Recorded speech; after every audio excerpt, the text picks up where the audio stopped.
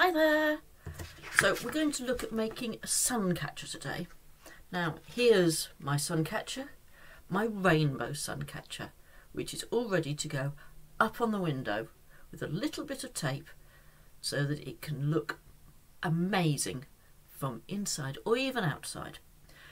If you can't find any plastic that's suitable for using for making this with, just go with a plain piece of paper. It won't be a sun catcher, but here we go, plain piece of paper and just coloured paper rather than tissue paper. Still a lot of fun. Okay, are you ready? So to make the sun catcher, you will need some flat plastic. I've got these folders for filing. There's that one. This one hasn't got any holes in it, just like that. Or if you haven't got anything like that, what about a freezer bag? This is a big one from Tesco's. One side is printed, not much use, but the other side, nice and plain. That would work perfectly well. Okay. You will also need some tissue paper. So for the simple rainbow, you're going to need red, yellow, green and blue. For the more complicated 7-colour rainbow, you would need some orange and some dark blue, as well as a light blue and a purpley colour. You might also find it useful to have some marker pens, permanent marker pens. Do not let the children have these. I'm using Sharpie ones, which are permanent and will work. You will also need some glue. You could use glue stick, or I'm going to use PVA glue because I think it's better. If you're going to use PVA, you need obviously a dish to put your glue in and a spreader. You might find it useful to have a little bit of blue tack or similar. And the last thing you will need is a shape. I'm doing a rainbow because it just seems very suitable at the moment and it's fun. So there's my rainbow shape. Now this is available as a PDF. I will put the link into the post. There's a 4-colour rainbow, and there's also the 7-colour rainbow available. And if you haven't got a printer to print this out, keep watching to the very end of the video and I will put some hints as to how to make rainbow shape easily without a printer. Okay, so off we go.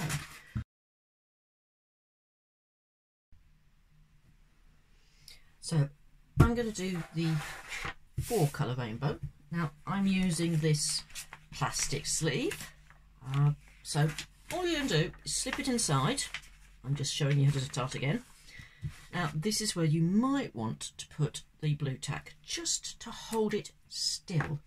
So when the children are fiddling around, moving it around, it doesn't come out. So a couple of pieces of blue tack will hold it.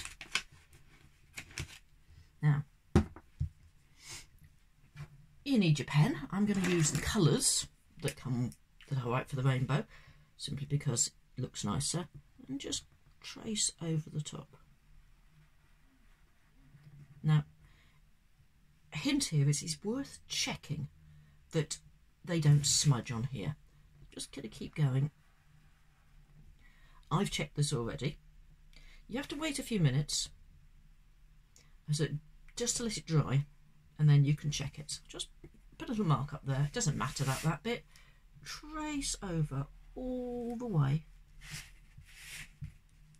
Make sure you don't smudge the earlier bit until it's actually dry. I'm going to do this one as red as well. Just looks a bit nicer to have for the guidelines for the children, particularly if your child is younger and won't fill it all in. Also saves you printing. Right, so this should be dry. Knowing my luck, it's not going to be my so just going to gently go, oh, and look, it's dry. So I know this is fine. If you try and use normal felt pens, they may not dry properly and they may well smudge, and as soon as you put the glue on they will go bleh. But I'm going to turn it over because I've got one I've already started. Here we go. And you can see you don't actually need to have the underneath there the whole time. You can still see now I've got the lines in and you can see them there.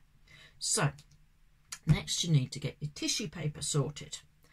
You'll need a tray to put it in, and what you will find is that tissue paper has a grain, which means that it will tear easily one way but not the other, and I'm not sure which way is which on this one. So I'm feeling not that way. I think it's going to be here. There we go. And see how much more easily it tears like that. So just tear off a number of strips like that, put them together, just roughly. It doesn't have to be exact, but it just makes it quicker and easier, and tear them across. Just like that. Make sure you've got reasonable sized pieces for little fingers. Older children will need smaller pieces because they've got the more complicated rainbow. Then it's just a case of put the glue in here, so you can just add your colours and just stick it straight on. Now your little ones probably won't be that accurate. Some of your 3 and 4 year olds will do this really, really well and have a lovely effect. Some of your 2 year olds will do quite nicely with help and encouragement. Younger ones probably you could end up with a very random effect, but it'll still look good fun and they'll enjoy doing it, so don't get het up about it. So see there we go, there's the yellow one going on. I'm just going to finish off the blue one while I'm here because I've got enough cut for that one, or torn I should say. A bit of blue, there we go, there's another blue one, that's quite a big one. Just slip that in there. A bit of blue in here. Doesn't matter if there's a few gaps. If it overlaps, it's not a problem. It will just have a slightly different shade to it. It'll be very slightly darker. I want one more piece. I've got a slightly smaller piece. I'm going to be an adult here and just cover it up like that. Slip that over there.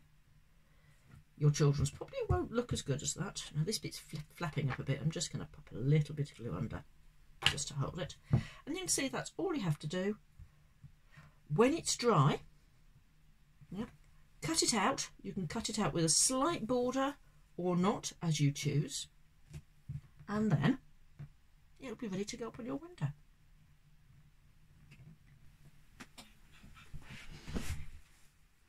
So, you want to do a rainbow, but you can't print these off because you haven't got a printer or for some other reason.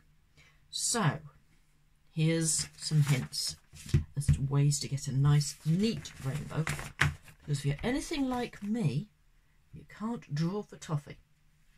So you will need a plain piece of paper.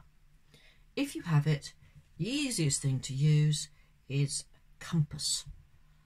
Most people had these at school. If you've got older children, you might be able to access it. In that case, all you're doing is you're putting it in the middle and you're just drawing lots of little circles or semicircles. These ones are all about 1.5 centimetre apart. These ones are about 2.5 centimetres apart. That's the really easy way of doing it. But I know full well there are going to be some homes where that got thrown away several years ago. So we'll get rid of that. And the other way of doing it is using a pencil and plates. I'm using paper plates, so I'm going to put my big one on first and just going to draw roughly there.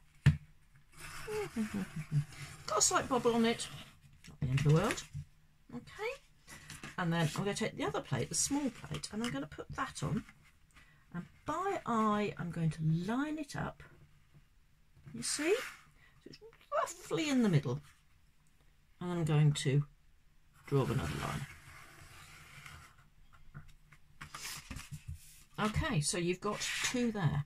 Now these are about 3 centimetres apart, which is fine. So what I'm going to do is I'm going to draw a line. Can't quite get the full 3 centimetres. I'm just going to mark it there. And it's actually 2.7 there. And I'm going to mark, and then here I'm just going to slide it slightly and mark 3 centimetres there. I'll do the same up here, so that this is at 2.7, here is at 3, and again, and just keep going round to get that 2.7 and 3.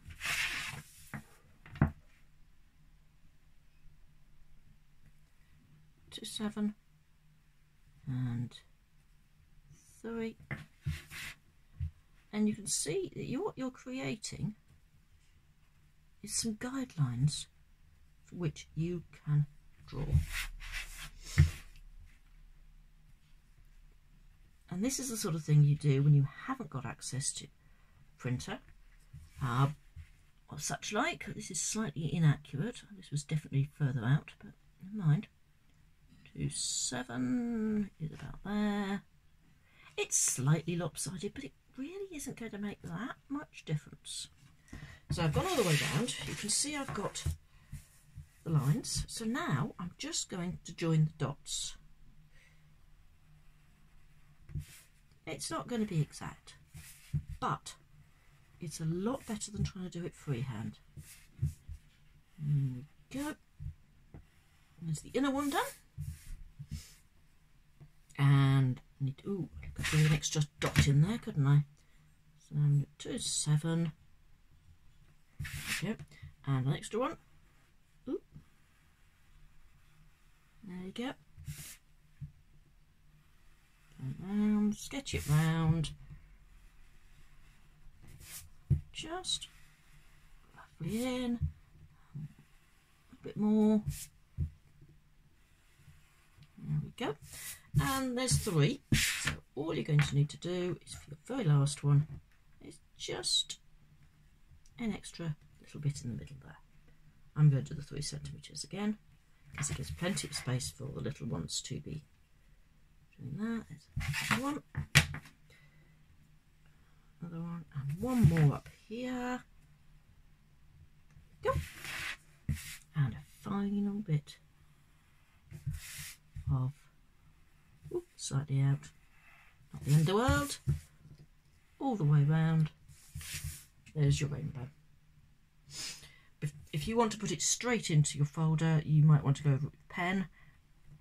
But you can use it just like that inside your folder. Okay. So I hope you've enjoyed making your sun catchers. Do post pictures of your creations in the comments section. Have fun, and I'll see you next week. Bye!